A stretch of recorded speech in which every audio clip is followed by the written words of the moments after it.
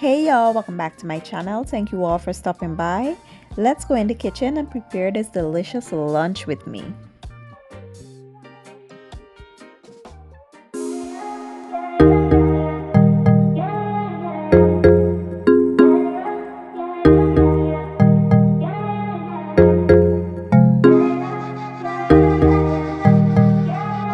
Okay guys, so let's start by preparing our macaroni potato salad first.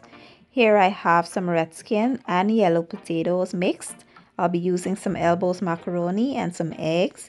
I have better than bouillon as well as some mayonnaise and Miracle Whip. I'll be using some scallions, some onions, bell peppers. I have sweet relish, mustard, ranch dressing, and for the seasoning I will list everything that I use down in my description box.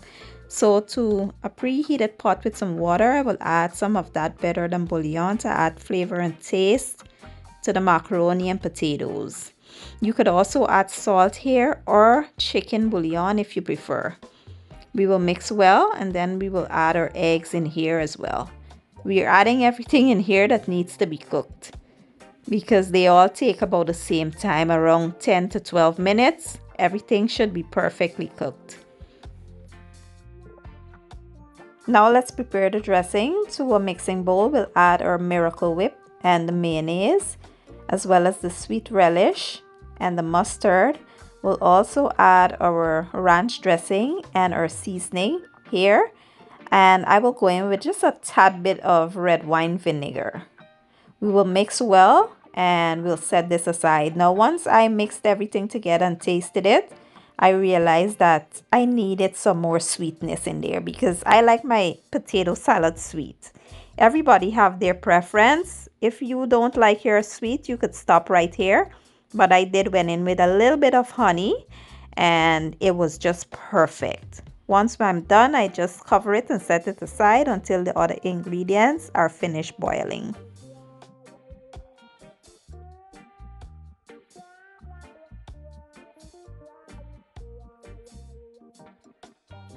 Once the macaroni and potatoes are cooled, you want to go in with the eggs as well as your onions, bell peppers. Give it a good mix and then we will add that dressing in here. We'll also add our fresh green onions. I forgot to add that, but I add it in once I was done mixing. And that's it. Super simple and easy. And this salad was absolutely delicious. When I tell you it was so good, I almost ate it all before I was done cooking the meal. Now this you can prepare ahead of time. You can do it like the night before.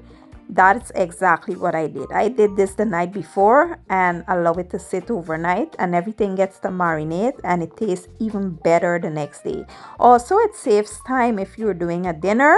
It saves time. You don't have to cook everything at once.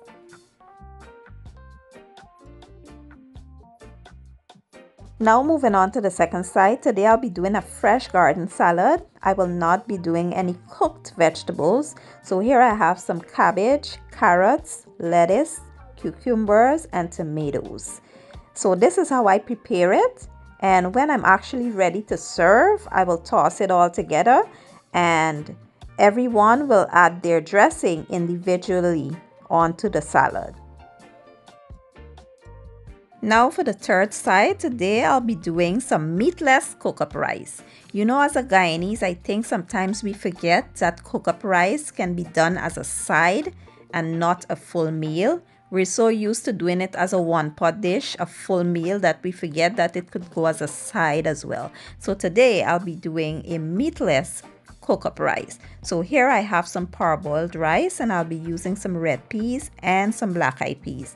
I did soak them overnight so they'll be easier to boil. I have some onions, bell peppers, coconut milk, my fresh herbs which are thyme, basil, scallion and parsley. I have some garlic and ginger, wiri peppers. I'll be using some seasoning which I will link in the description box.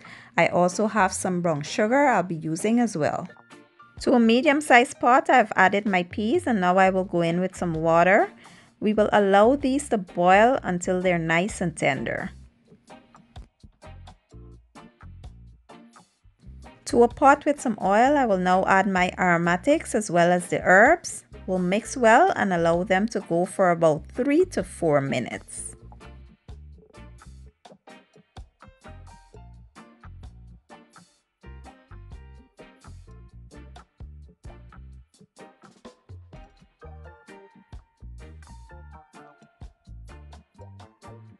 So at this point, you want to add the peas as well as your washed rice. Make sure you wash your rice thoroughly before adding it. Then we'll add our seasoning to add flavor and taste to the dish. We will also add the sugar as well. I forgot to add the sugar here, so you won't see me adding it on camera, but I did add it off camera. We will allow these to go for about 3 minutes before adding the liquids.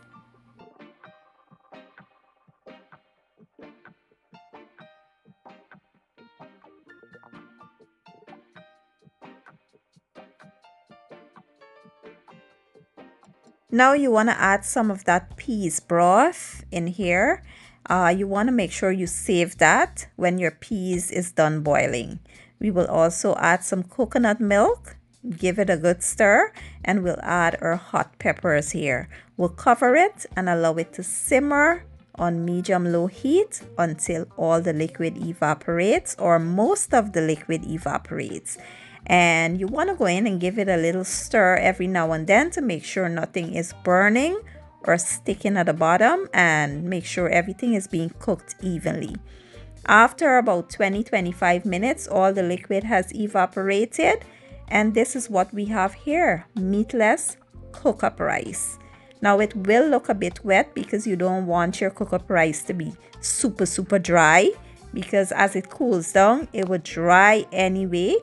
So you want to leave a little bit of liquid in there. When it cools down, this is how it will look. You see how all that liquid disappeared, and you have the perfect cookup rice.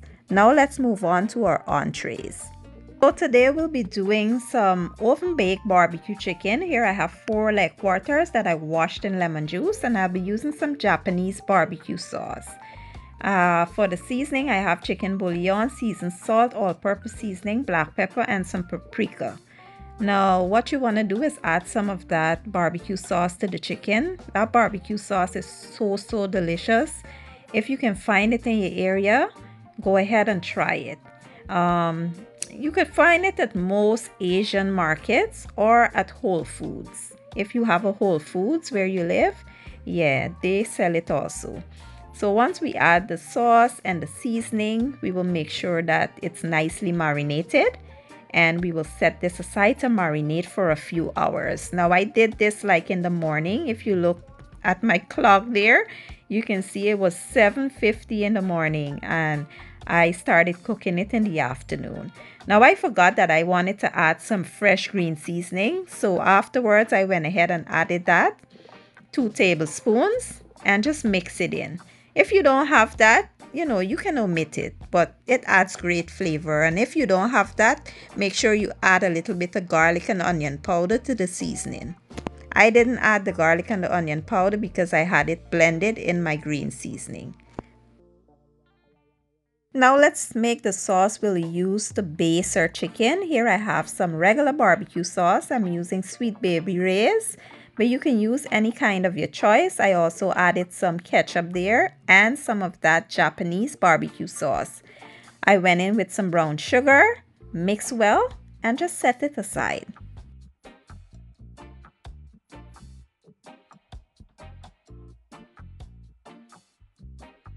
Now to a baking dish, I will add some of that sauce that we made to the bottom of the dish because I'm not going to be flipping the chicken. So the sauce will coat the bottom of the chicken while we will brush the remainders at the top of the chicken. So once we're done here, we will place the chicken into the baking dish, and then we will add, the remaining seasoning that's at the bottom of the bowl. We will cover this and place it in a 400-degree oven for about 40 to 45 minutes. Then I'll show you all the next step.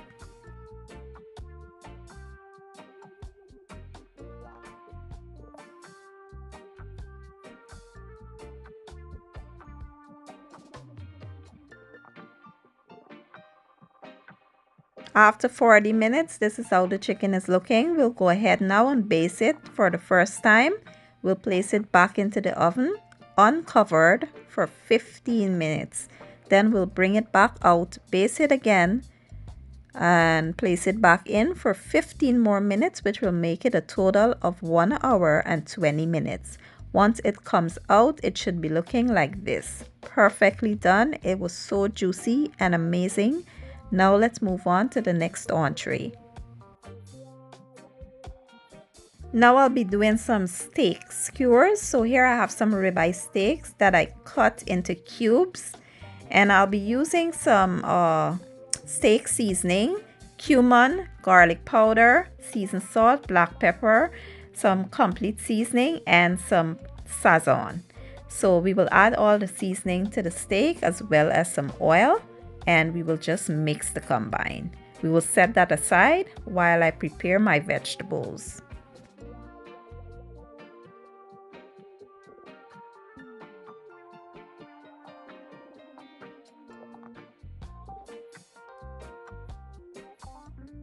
So for my vegetables, I have some bell peppers and onions. I did sprinkle a bit of salt on them, and I'll be using these skewers here.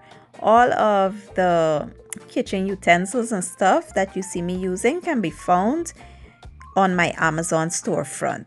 So in no particular order, I will go ahead and just place the steak and the vegetables onto the skewer, and we'll just continue this process until we're all done.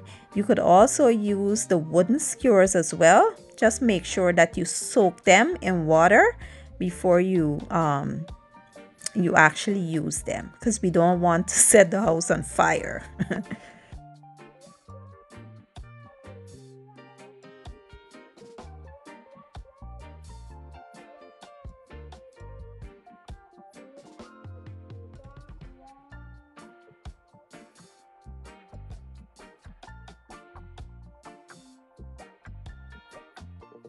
So today I'll be using my Ninja Foodie Smart Grill, and I did set this on the grill setting to the max temperature, and we'll be cooking these for about 6 to 8 minutes depending on how you like your steak. So I'll cook these for about 6 minutes, and once 6 minutes is up, this is how they are looking.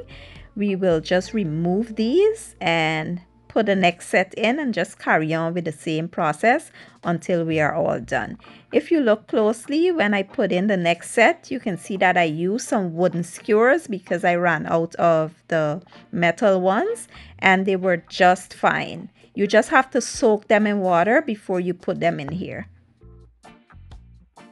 Now let's prepare some fried grouper. So I already washed this in lemon juice, and I'll be using some fresh green seasoning. We'll add a tablespoon of that, and we'll go in with some fish seasoning as well as some Old Bay and a pinch of black pepper. We will mix this to combine, and we'll set it aside. Let it marinate for about 10 minutes, 20 minutes, however long you want.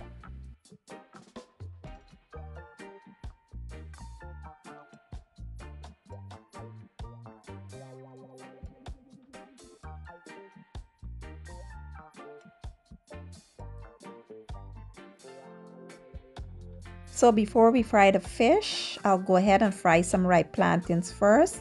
I don't like to reuse fish oil, so we'll fry the plantains, then we'll use the same oil to fry the fish. I know everybody know how to fry plantains, so I don't need to explain this step.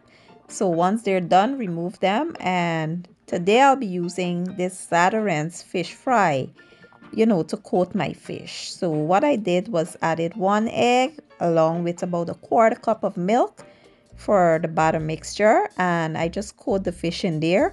Then we add it to that fish fry. Make sure that it's nicely coated with the fish fry. If you want, you could just use regular flour or whatever breading you have on hand. You can use that. You don't have to use what I'm using.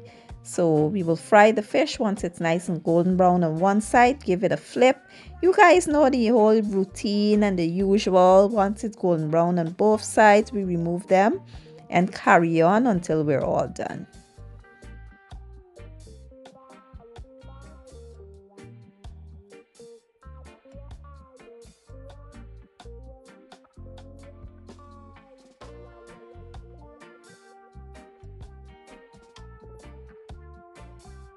And here you have it, my idea of a delicious Father's Day lunch.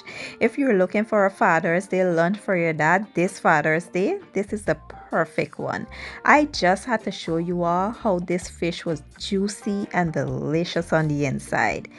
And I hope you all give the recipe a try. If you enjoyed the video, don't forget to give it a thumbs up, share it, and leave a comment down below.